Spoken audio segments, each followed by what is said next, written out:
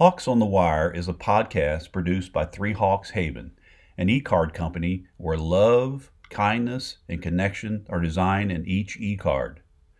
The story you're about to hear, shared by Joan's guest, will be a story from someone's life, their personal experience. By learning from stories just like this, Three Hawks Haven is able to create beautiful and moving e-cards that can really touch someone's heart. In times of celebration or in the tougher times of life, Three Hawks Haven has e-cards for most any occasion, including some you just can't find anywhere else. You can shop for all their e-cards by going to their website, threehawkshaven.com. Now to Hawks on the Wire with your host, Joan.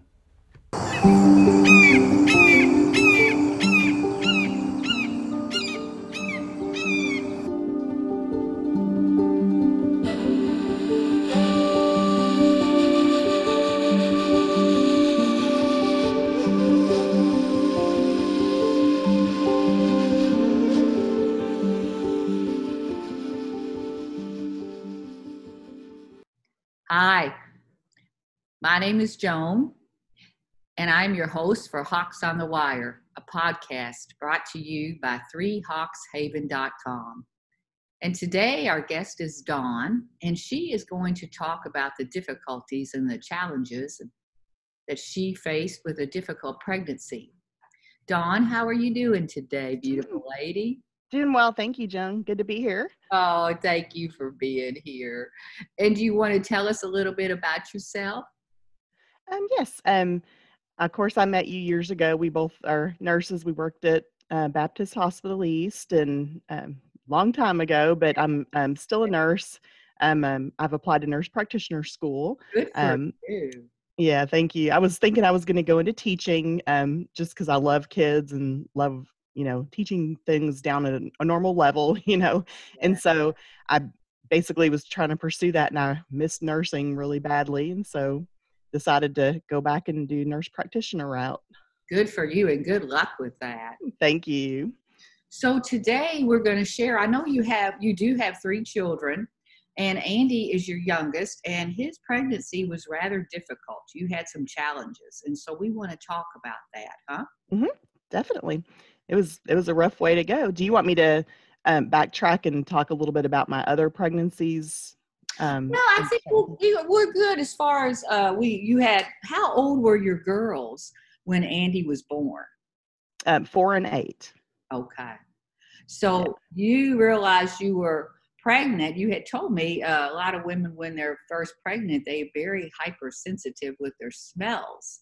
And you were making some type of bread, I think you said. Yeah. It was funny. I'll just backtrack a little bit. When I had my 2 girls, we didn't know if we could have any more children. I was nearing the 40-year level. And so my dad had passed away in 2010, and we were trying to get pregnant. And I think he had passed away on Father's Day.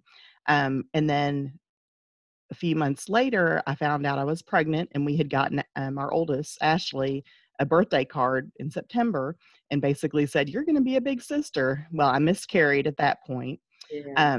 That was devastating. And then several months later, I got pregnant again and miscarried again. And at that point, yeah, I was feeling pretty hopeless. And I asked my doctor, I'm like, "What is going on? Why am I miscarrying?" And he was being really sweet about it. And he said, "It's probably your age." And so at that point, we were just, like I said, completely devastated. My husband was too.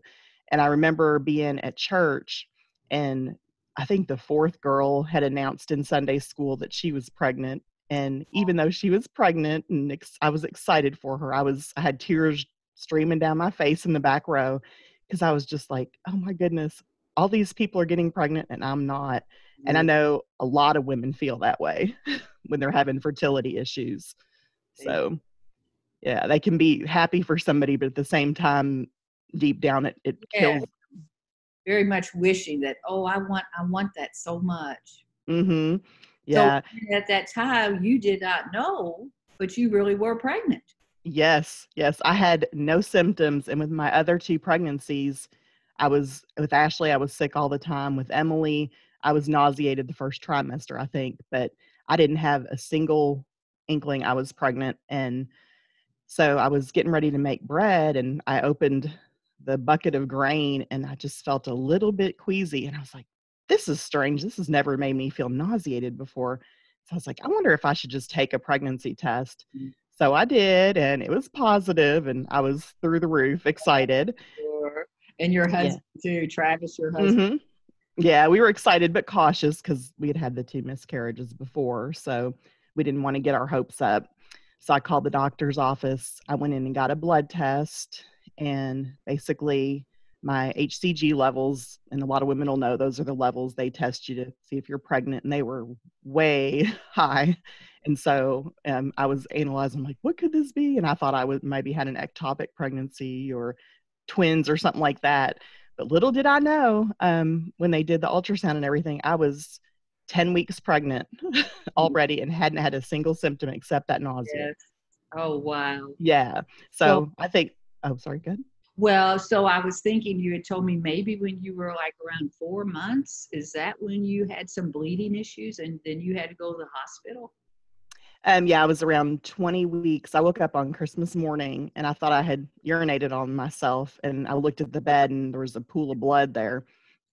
And I screamed for my husband and went to the bathroom, and I had blood dripping all over the bathroom floor, and I got in the shower to rinse off and I had blood all over the bathtub. So we basically called. He took you to the hospital. Yeah. And we called our next door neighbor. Like I said, it was around 4 or something in the morning. Okay. And so we had called and she didn't answer. We called again and she got up. And like I said, it was Christmas morning that morning. So she came over to our house to watch the girls. And I had put a cover over our bed because we were just in a hurry to get to the hospital.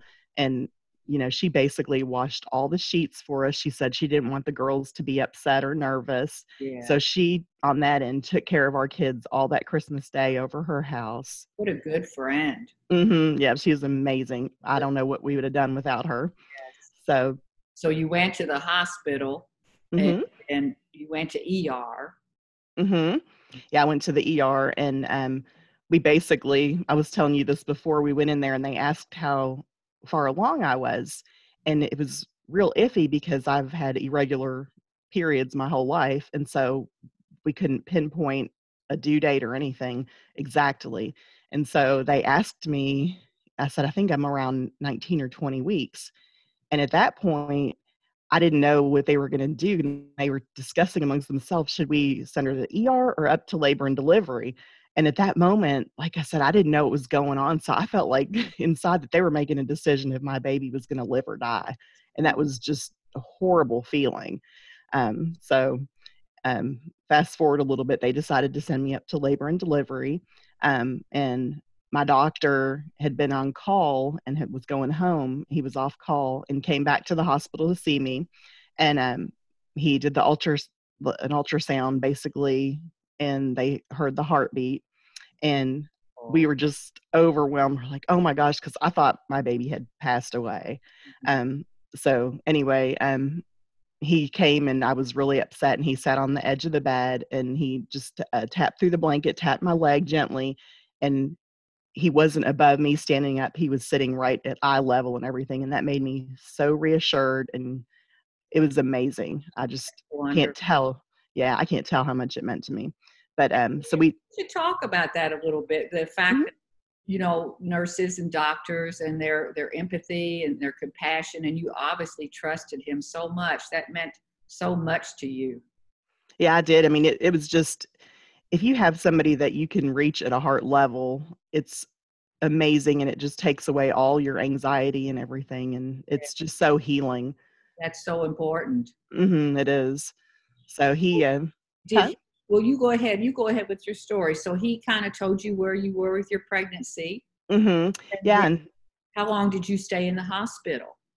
Well, I think I was just there the rest of that day, but we had a high-risk specialist that was coming in to do, look a little bit further. I said ultrasound before, I meant Doppler when they heard the heartbeat, but they did the ultrasound. And basically he said, you've got a a big clot and your placenta has separated. And I was like, is my baby going to live or die? And he's like, well, I can't tell you that. My mom always said, and he muttered something, and it was so nonchalant, and it just devastated me.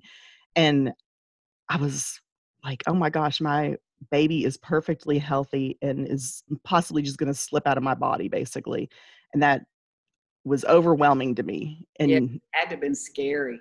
it was, I mean, it sounds strange, but I had a kind of guilt about it too. Like, this was my body doing this. I know that sounds crazy, but I think women do that a lot to ourselves. Yes, like it was your fault, you're saying. But Mm-hmm. it really wasn't. And we want our Right. listeners to know that, huh? It's not the woman's fault. Exactly. Yeah. Um, so anyway, that specialist said, do you want to know the sex? And I looked at my husband and he looked at me, and we've had 2 girls at that point, and we're like, sure. And so we found out it was a boy, and I was sobbing even more, just the whole emotions around the Yes. ultrasound and what could possibly happen. And I think that doctor was really smart, but he was robotic and he wasn't very emotional. And he basically just robotically patted me on my shoulder, like it's going to be okay. But it wasn't comforting. But later on I realized, that was probably really big for him to do. He probably had to go outside of himself to do that. Yes. Just simple gesture of patting me on the shoulder. That's big of you to realize that too, Dawn. But there's a comparison that you're saying, it helped your anxiety so much when the other doctor could be so empathetic to you. Yeah, just more on your level, sit down, look you in the eye, use the, power of touch just to, reassure somebody, And connect with that person. You've trusted him. You felt connected to him. Oh, yes, definitely. I would trust him and my kid's life. Yes. So then did you stay in the hospital a couple of days, or? I think I was discharged later that day. Okay. And they basically had put me on bed rest. I was on bed rest for a few months with him. Okay. And that means how many months, for one thing? Were you on like 4 months? I think it was around 4 months. Okay. And they had found out I was on bed rest with my first child, and I was in a wheelchair and everything, but they found that that's not great for you. So they allowed me to have bathroom privileges, get up on the couch and things like that. I was able to walk a tiny bit around. But I want to hear about this, because your life really changed, because before you were on bed rest, you were driving, right? Mm-hmm. Yeah. And were you working outside of the home also? No, I wasn't. I was homeschooling the kids at that point. I had taken off nursing for a little while to, help raise the kids and homeschool them. And so we were doing all kinds of things, and we would go out and meet different moms with kids, do all kinds of activities out of the home. It was amazing. We were just very busy all the time. Wonderful. Mm-hmm. And then the girls were used to that routine, but once you had your bed rest, you could not go outside the home. No. Driving. So how did you get yourself to accept that? It was hard, because I'm a person that likes to do things. And yes, and you had just said it was wonderful homeschooling, and you were with the other parents and the other children. Mm-hmm. How did the girls do? They did fine, because honestly, it takes a village. Like I've told you before, we had people that came in and would take the girls out and do activities, or be at the house with us and do some things inside that I could do. And we would, do puzzles and read and do little crafts. And the girls were great about it. It was kind of fun to them, to have mommy sitting there in the living room and do all the different things. So we still try to do activities, but I will say, without people helping, it would have been really difficult. And just having those people around me too, the moms that came and did stuff with me, helped me as well recharge my batteries and, filled me with joy. Yes, and have those other adult conversation with other adults. Mm-hmm. So, that can be difficult for me, and I think a lot of people, is to accept help. Was it difficult for you? It is, because I'm very independent and I like to do everything myself. That's my nature. But I had to learn to accept that from other people and not feel like I was putting anybody out, because nobody was making me feel that way. That was just the way I was feeling. Oh, very So good. So you kind of retaught yourself. I did. I had to. And what about Travis, your husband? Because I know that changed up his routine too. Was he cooking, or were your friends bringing in food, or a mixture of both? Or I think a mixture of both, but he cooked a lot, and he kind of took the lead on everything. He made sure the kids got out. If we didn't have, somebody for a couple days coming over, he would go take them and do things. And we had, people that came and my family and friends that came and helped clean the house and different things like that. Because of course I couldn't push a vacuum cleaner, but he always picked up the slack everywhere. I mean, the dads sometimes in these situations get overlooked, but they do yeah, everything. They just keep everything running. And he was amazing and never made me feel bad about any of it. yes, and it's a big shout out to Travis and to other dads that are in similar situations. That Travis stepped up to the plate, didn't he? Oh, definitely. And I was going to say too, a part of this, and probably other women have gone through it, is the emotional component of being afraid of losing your child. That was always in the back of my mind. I basically told myself I need to do this for my child. So basically my placenta doesn't, go and Right. Did yeah. you and Travis talk about that too? Like your fears and his fears? Did you Oh all? yeah. Mhm. Yeah, definitely. We share everything, and he's very reassuring about those kind of things, and Very he's good. supports me 100%. But it's funny because I was going to backtrack a little bit. When I didn't know I was pregnant, and I found out I was 10 weeks pregnant, I think God didn't have me have any symptoms because he was sparing me the pain of worrying if I was going to miscarry my child. And Yes. so back through that I held on to that later. Like, why would I come this far if Ve- God was doing that for me? Yes. Yes. Good thought. Yeah. But I would have, honestly too, if something tragic would have happened, I would have had to face that too. So, you know, You all sound like a wonderful team. You would have faced it together. yes, we definitely did. We face everything together. Good. He's an amazing person. So And what about your girls? Because kids think about a lot. Were Did they have fears for you? I think they were afraid, but I think seeing us in the manner we basically dealt with it Mhm. was reassuring to them, because we tried not to make them scared. It's not like we kept things from them, but I mean, they knew the seriousness of it. Mom has to stay on bed rest because of this. And we allowed them to see me cry and things like that, but we overall provided, like, hey, everything's going to be okay. It's going to be hard, but it's going to be okay. Kids need to see that. They don't need to see fear all the time. Yes, Yeah, but there's a fine balance. You got to show them emotion too, but I agree. It is okay to cry in front of your children, and then of course mhm. assure them. And I do believe they will ask. They will ask questions. Mhm. Want to know things. Oh, definitely. They hear everything. So let's go forward a little bit when Andy was born. So Mhm. Yeah. for I all was 4 months of bed rest, and then did you have a C-section, a scheduled? Yes, I had a scheduled C-section, and I was off bed rest the last, how many weeks of my pregnancy. I couldn't do a ton of stuff. So at that point I went in and I was pretty healthy. My clots had dissolved, my placenta was healed up. Good. How did Um, that feel when they told you could, start walking around a little more? it was amazing. It was absolutely amazing. It's such a relief. Good for you. Yeah. So we went in and had the C-section, and everything was great. And I had two amazing doctors. Like I said, I trust my life in their hands completely. And the one doctor was kind of chuckling, making fun of me a little bit, that, when he brought Andy out, he put his arms down like he was weighing him down, and like almost a bowling ball would. Oh, and what did Andy weigh? He was 10 pounds, 6 ounces. Yes, he So was a little football player. yeah. So he was, my other kids were 10, 12, and Ashley was 8, 7.5, and she was 3 weeks early. So had big babies. My husband was 10-3 when he was born. Yeah, So it's his fault. yes. So, but no, I mean, everything was great. Andy had the sweetest disposition, just completely content all the time. He was just amazing. And so I was in recovery, and I was holding him, and they said, the one nurse told the other one, get him out of her hands right now. And I was like, what's going on? And that had been they did that when they were checking my pads under, and I looked at them and they were starting to weigh these little pads up on the scale and realized, hey, I'm bleeding a lot in order for them to have to weigh him. Oh, that's scary. Goodness sakes. And Travis was there too, wasn't he, in the room?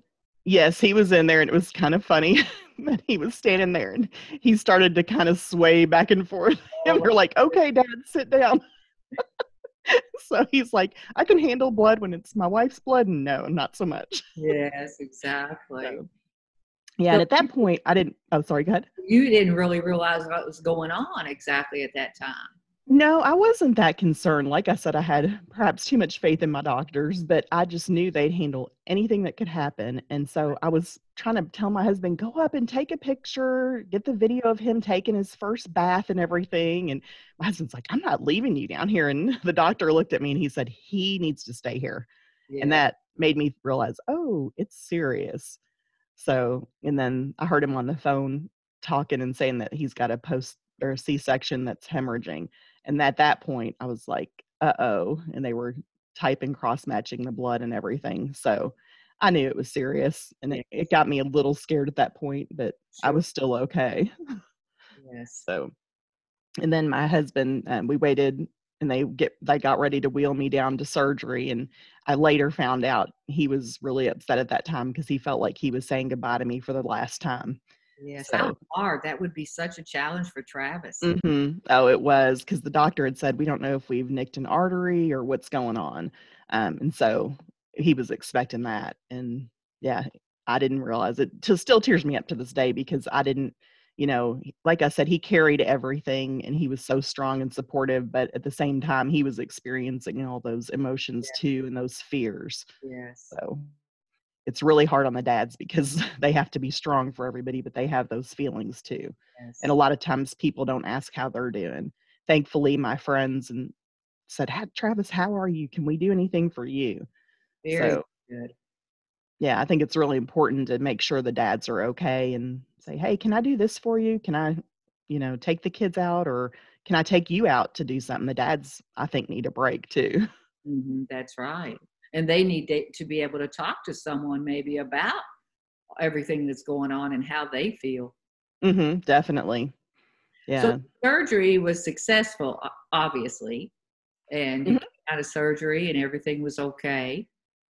And you stayed in the hospital for how many days? I think it was 3.5, maybe 4. I can't remember. It's been a little while, but I wanted to get home as soon as I could, but I did have those complications, so they did want to watch me. So, okay. Well, and I know something else we wanted to just review a little bit is that at this time, I think with Andy's pregnancy, maybe that's somewhere in there you were told you have polycystic ovarian syndrome. Yes. Well, I had problems breastfeeding both of my girls. My first daughter, Ashley, I was breastfeeding, went through all the routines they have you do and all the herbals. Right. I could never produce enough breast milk.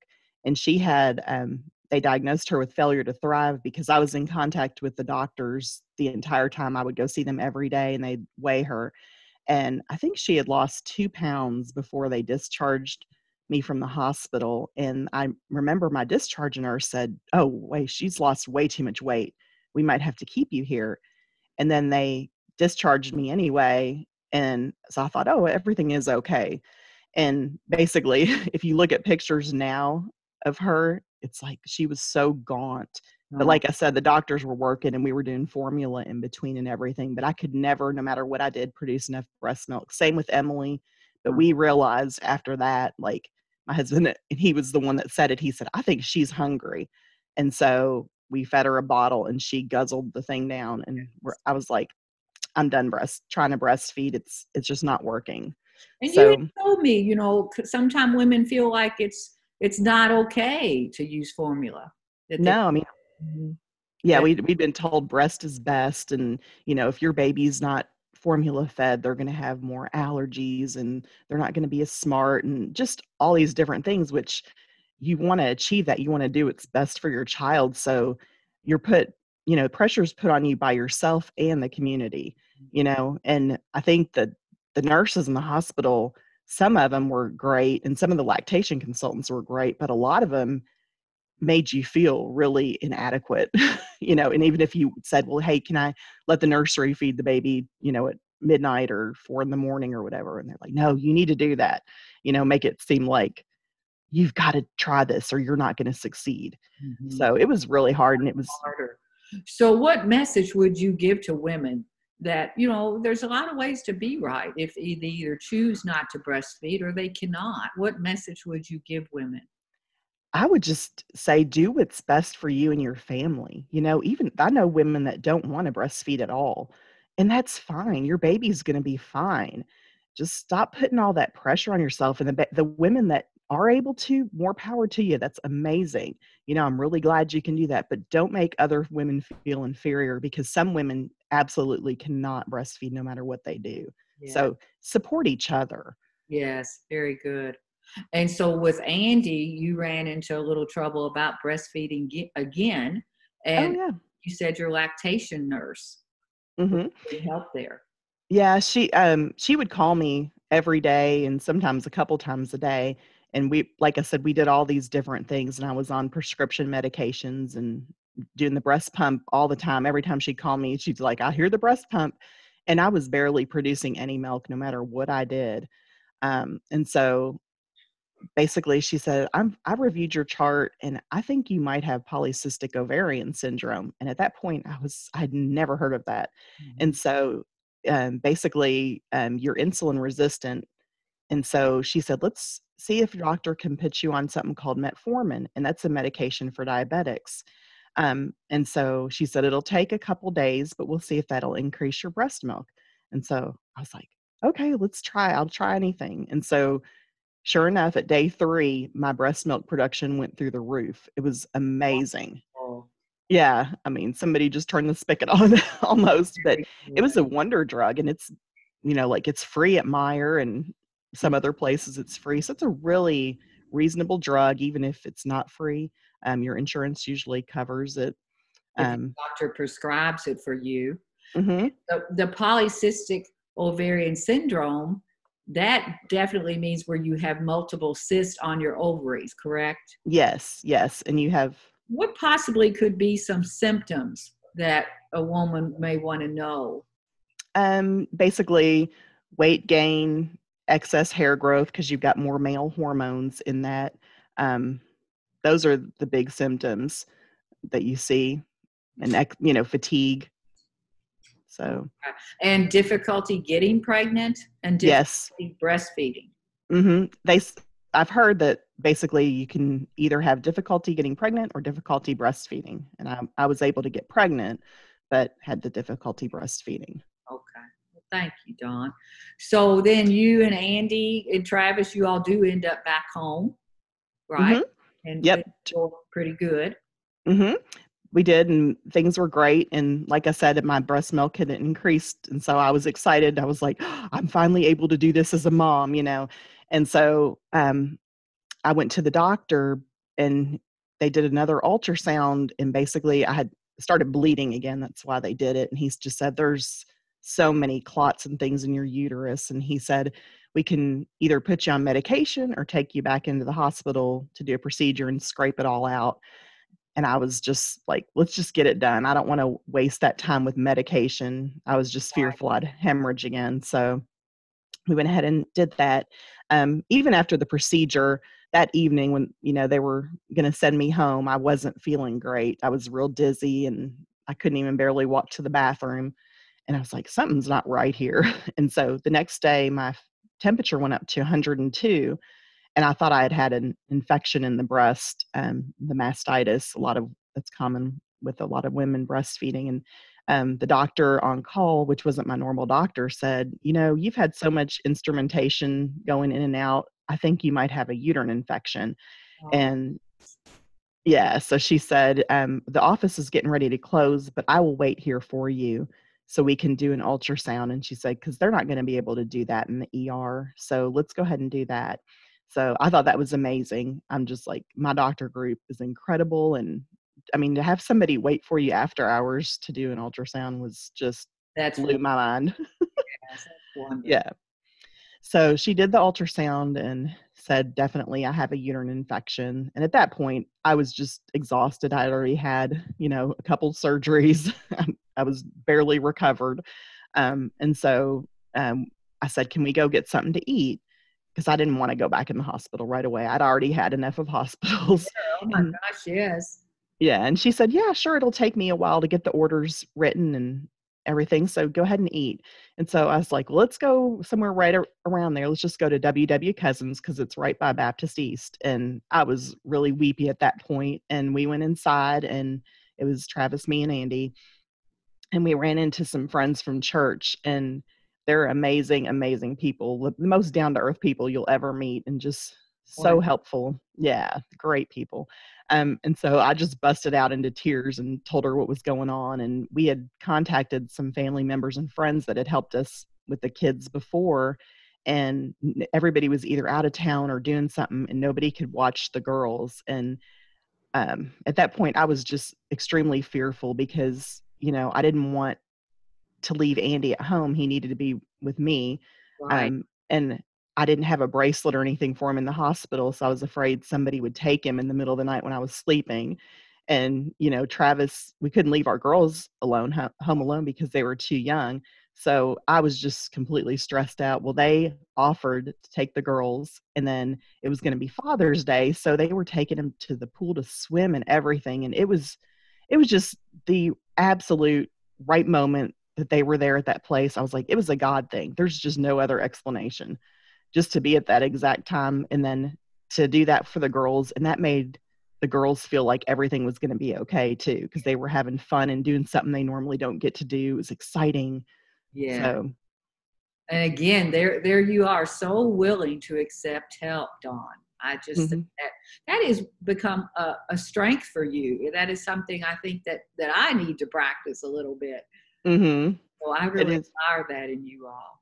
Oh, thank you. I had to fight to do that though, because like I said, I want to do everything myself. Yes. But I learned to accept that help. What would you tell other women if they were in your shoes? Difficult pregnancy and already had a couple of children, and what's some advice that you would give them? Definitely to be open to help, huh? Well, yeah, I would definitely say call out for help. We used a lot of Facebook. I know Facebook is bad for a lot of things, but I mean, honestly, I just put out there, hey, can anybody help? And people just volunteered in droves. And I kind of think, if you don't ask people for help, they're not going to know you need it. That's right. And so, but on the other hand, you need to be willing to accept that help. And also too, if you know somebody going through that, don't wait to ask too. You have a responsibility kind of to jump in and be that person and do things that you wouldn't think about normally. Just go ahead and offer to do laundry and get laundry detergent from the store, go take a grocery trip, bring them a meal, take the other kids somewhere, or bring them. People brought us little coloring books and craft items and different things like that. So I've learned so much, you really have with this journey of yours. And I'm curious, if you look back and if you could have the younger Dawn sitting there in front of you, the pregnant with Andy, what would you tell that beautiful lady? I would just say it's going to be a rough ride, but accept that help and seek it out. I mean, you have to rely on the community. There's no other way it could have been done. So I would have probably told myself to accept help earlier, and I think we didn't touch on this before, but I think after all that had happened and my body was tired and it didn't bounce back like it normally did, and I'd been through so much, I was really experiencing depression after all that. And I knew that wasn't me because I could hear in my mind, I'm like, okay, Dawn, this is not you. These are hormones. This is hormones talking. Yes. And so I think I probably should have talked to my doctor about that. Now I probably would early on, and that would have saved me a lot more hassle, just because if that's not something you need to deal with on your own. I mean, thankfully I had friends who are social workers and nurses, and they're like, Dawn, how are you? What's going on? You would check on you, talk with they talked with me. They did all kinds of special things. I mean, like I was telling you before, I was not working. My husband was working at the time. Things were tight. We didn't have money for diapers, and I didn't even put it out there, but one of my friends brought diapers and wipes and just laid them on my front porch and said, "Hey, we left something for you." And multiple people did things like that. And so ask for the help, talk about your feelings, talk about your emotions, tell your doctor, because I should have probably been put on some medication temporarily just to help me through those times, because that's a lot. I mean, I Yeah. didn't realize at the time like how much was done to my body and how hard it was to recover. Yes. So, So you would advise other women, hey, it would be all right to tell your doctor, I feel a little depressed. oh, definitely. They know a lot more and they've experienced a lot more. They can prescribe you things if you need it, or send you to a little counselor, or something, because your hormones are just completely messed up after delivery, And and you had been, especially after surgeries. Huh? yes, you had been through a lot. Your body. Mhm. Yeah. So women that have gone through a lot of surgeries and procedures, or who have had, miscarriages. I mean, I had my dad's death, two miscarriages, the placenta separation, all that, and then all the complications after, all that piled up on me. Yes. So, You definitely had experienced your share of grief. definitely. But I hear so much, there's so much goodness in your story and so much strength in you and your family. And you had told me that, your advice to reach out to other people and ask. And now sometime you will take a casserole to somebody, or you will find out if somebody needs something. You do that. Oh, definitely. Well, I didn't realize how much help that would be. Like at church, we had people that would say, "Oh, sign up if so and so's had a baby," and everything. And until I went through it myself and realized, like, hey, this is an amazing help, just to have not to have to cook a meal, not to have to go to the grocery store to buy that stuff. I mean, I couldn't grocery shop. Travis would have to do it. But like I said, if you do that for somebody, it is such an amazing thing. So I learned that, go do errands for people, take their kids, if, of course, if you trust them, and, buy them gift cards to, for gasoline or a dinner somewhere to take out. Some people don't like to cook. Some people are like, "Hey, what's your favorite restaurant? We'll order you a meal from there. Let me know what you want." And they would do that. So all those things that were done to me helped me to learn to do those for other people. Very good. So, I mhm. admire that so much that you did. You learned so much, even though you had a difficult time. Mhm. How you reach out to other people and you help them. I bet your children see that too. And that will help your children reach out and help you. Oh, yeah, they do. It's funny because if they find out that somebody they know, like their friends, have a family member who's sick or something like that, they're like, "Mom, let's make them a meal. Oh, What? let's That's make awesome. dessert." Yeah, they're they just go all out. And my oldest daughter, she loves to cook and everything, so she's always making people stuff, and they all get involved if somebody's sick. They're like, "We got to help them," and you know, when Wonderful. I was on bed rest and things, everybody found out about Andy on Facebook. I kind of forgot to mention this, but we had people all over praying for Andy, and some little kids would pray every single day. They'd be like, "Oh, my daughter prayed for Andy every day." It was, yeah. So my kids do that now too. And if we find out somebody, like through COVID, somebody's having respiratory problems or things like that, the kids pray, or it's really powerful, your example to them. Yes. So, And you told me, mentioning the COVID, that you actually put something out on your neighborhood Facebook.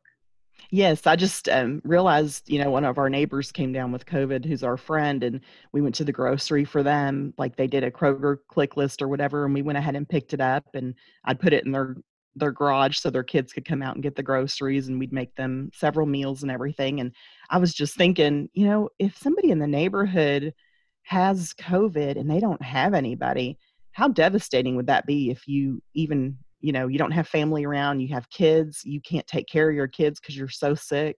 And so we basically just decided in our neighborhood, hey, if you have COVID, put it out there on Facebook. Tell us how many family members you have. If you have any food allergies, anything you need, we'll go pick up medications for you. If you need some Sprite or ginger ale, crackers, anything you need, you should not be alone. And so we had a whole list of people sign up and say, hey, if somebody needs it, I'm willing to go. I That don't cook, but I can give a carry out. So it's incredible. I mean, I think people want to help And if they know there's a need, they will rise to meet that need. Just have to put it out there. I totally agree. People are truly wonderful. They are. I mean, it was incredible. I tear up now just thinking of all the people who helped me and not my family during that pregnancy and the complications. I mean, it was incredible. I forgot to mention, we had talked about it before, but when I put on Facebook, when I had the 50% chance of Andy passing, I had put something on Facebook about it, and one of my friends' husbands was an OB, and my doctor wasn't on call, and she asked if I wanted to talk to him, and he called me that night when I was so devastated and basically encouraged me and gave me statistics and things like that and walked me through it, and I will never forget that.